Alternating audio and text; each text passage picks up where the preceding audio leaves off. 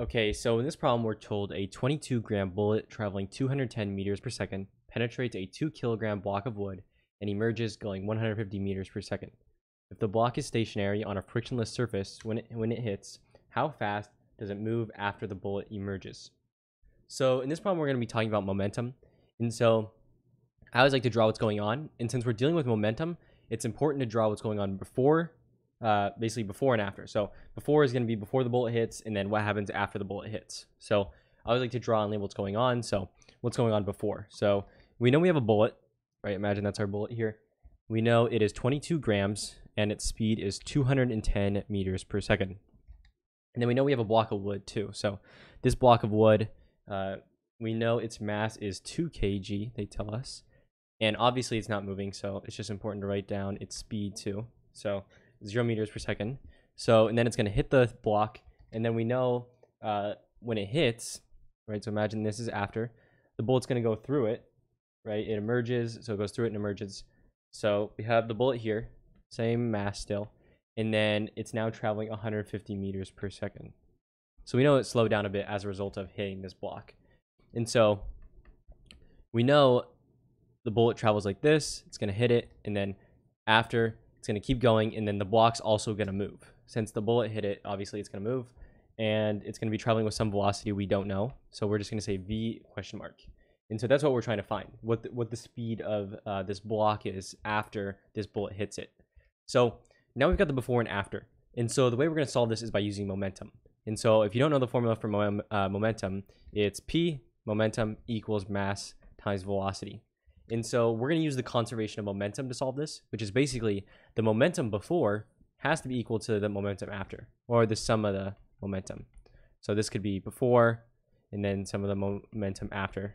Right? You could say initial and final. It doesn't really matter how you write it. But yeah, so basically we got to add up the momentum here of each object, and then the momentum after. So let's go ahead and do that. So basically we have m1v1 plus m2v2 equals, so that's the mass of the bullet and the velocity of the bullet, and then this is the block. So this is that, this is this, and then you could say m1 v1. Generally people can write prime or whatever you want, so I'll just write it like that, plus m2. I guess m1 stays the same because it's just the mass, so we're just going to write it v1 prime. So m2 v2 prime.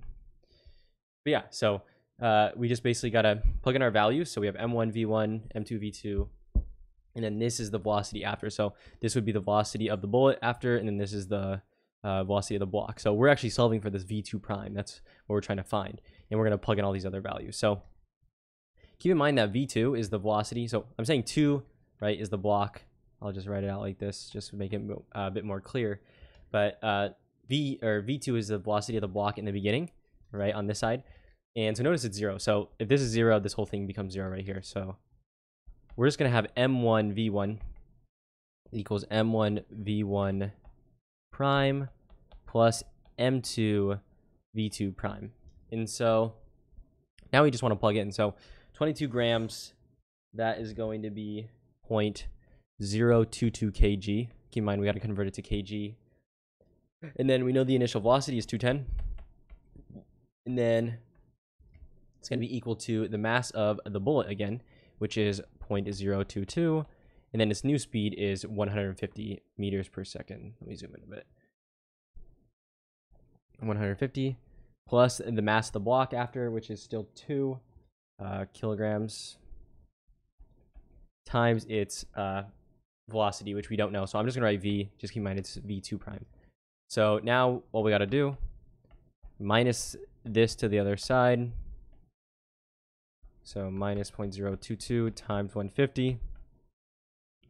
Let me go ahead and do that. So 0.022 times 210 minus 0.022 times 150 is 1.32. So it's going to be equal to 2 times v then, divided by 2. And you'll be finding the velocity is 0.66. And then keep in mind the units for velocity we were using was meters per second. So 0.66 meters per second, that's going to be the velocity of our block after. But yeah, so just keep in mind, it's not really moving that fast, obviously, because it just got hit by the bullet. It's not like it's going to travel the same speed. But yeah, so all we did was use the law of conservation of momentum. We looked at before and after, and then just plugged in our values. So pretty simple problem. And yeah, so this right here is going to be your answer. And hopefully you found this useful.